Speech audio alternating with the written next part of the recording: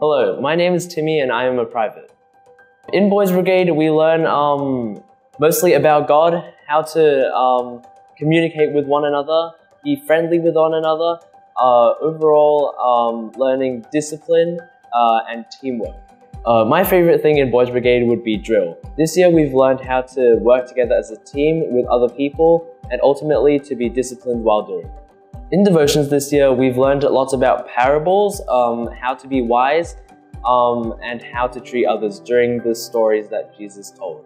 A story that I remember would be the Good Samaritan, where a man is left on the road, two people walk past and leave him, and then finally there's a Samaritan that helps him and picks him up and gives him a place to stay.